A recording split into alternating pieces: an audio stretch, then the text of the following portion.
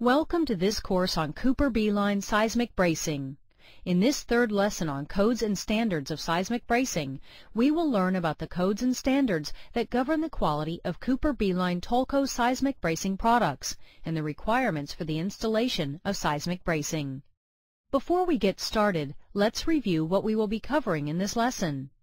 By the end of this lesson, you should be able to explain when seismic bracing is required, explain NFPA 13 standard for fire sprinkler systems, explain IBC and ASCE 7 standards for mechanical, electrical, and plumbing MEP systems, and understand approvals and compliances.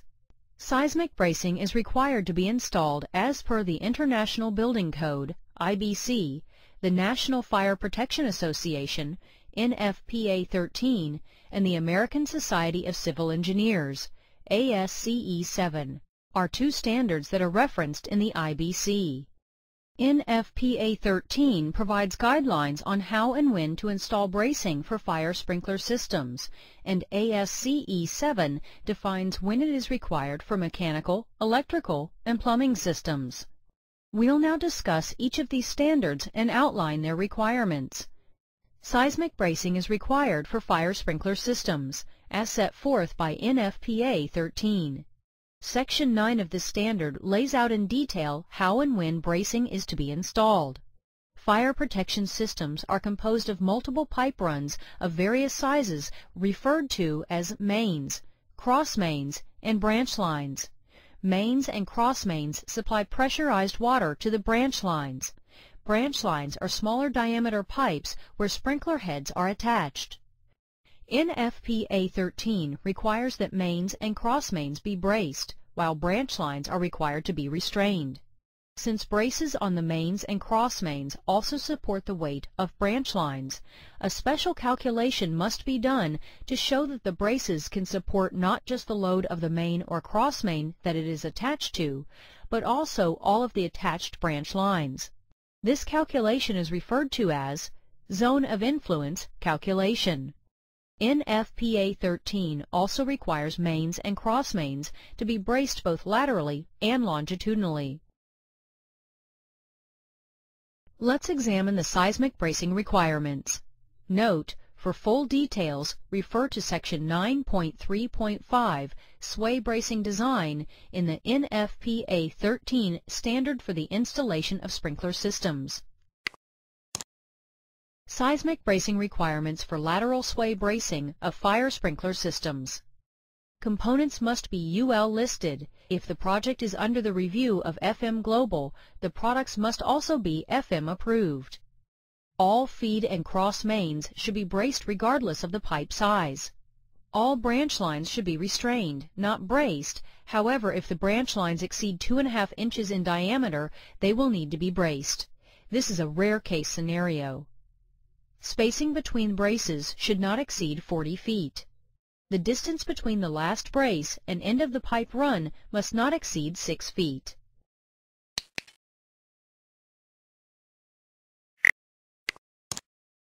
Seismic bracing requirements for longitudinal sway bracing of fire sprinkler systems.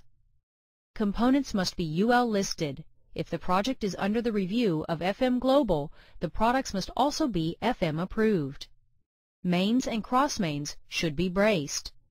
Brace spacing should not be more than 80 feet. The distance between the last brace and end of the pipe run must not exceed 40 feet.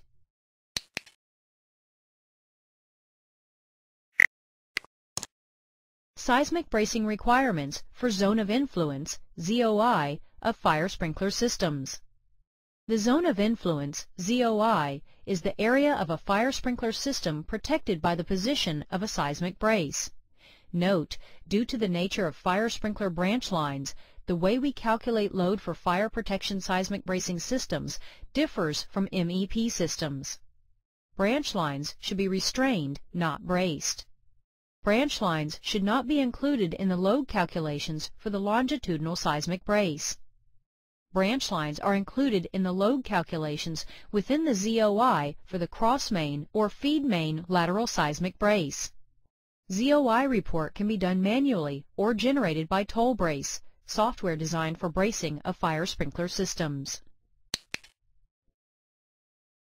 To make the process of designing seismic bracing for fire sprinkler systems easier, Cooper Beeline developed a software program that assists the fire sprinkler system designer in the NFPA 13 requirements, performs the zone of influence calculation, and prints out calculations and submittal documents, either in a paper format or electronic format for insertion into CAD drawings. Let's look at some of its features. TollBrace software performs ZOI calculations, creates submittal sheets per NFPA 13, creates branch line restraint details for submittals, meets requirements of NFPA 13 standards for 1999, 2002, 2007, and 2010. Also meets requirements for IBC, FM Global, OSH Pod, and Canadian Building Code. The International Building Code, IBC, references the ASCE 7 as a standard for seismic bracing of mechanical, electrical, and plumbing MEP systems. The American Society of Civil Engineers, ASCE 7, determines where bracing is required by using two major concepts: the seismic design category and the system importance factor. Let's define these two terms. Seismic Design Category, SDC. The Seismic Design Category, SDC, is a classification assigned to a structure based on its occupancy category and the severity of the earthquake ground motion at the site, as defined in Chapter 11 of ASCE 7-05. Listed as Category A, B, C, D, E, or F, it is typically found on the Project S1 drawing or the project specifications. Component Importance Factor, also known as I sub P. All non-structural components are assigned an importance factor, or I sub P, of 1.0 or 1.5. The importance factor defaults to 1.0 unless any of the following criteria applies. The component is required to function for life safety purposes after an earthquake, including fire protection sprinkler systems. The component contains hazardous materials. The component is in or attached to an Occupancy Category 4 structure, defined as an essential facility, such as a hospital, fire station, or police station, in ASCE 7-05, Table 1-1. And the component is needed for continued operation of the facility, or its failure could impair the continued operation of the facility. Charts have been developed under the IBC to show how the Seismic Design Category, SDC, and Importance Factor, I sub P, are used to determine whether or not seismic bracing is required for either a plumbing, mechanical, or electrical system.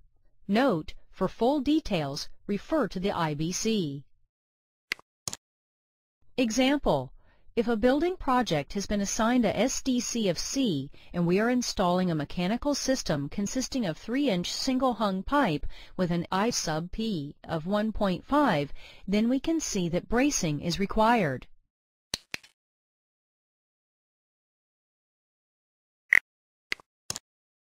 Example: if a building project is assigned a Seismic Design Category, SDC of C, and we are installing cable tray that weighs 12 pounds per foot, supported from trapeze hangers, with an importance factor, I sub P, of 1.5, then we can see that bracing is required.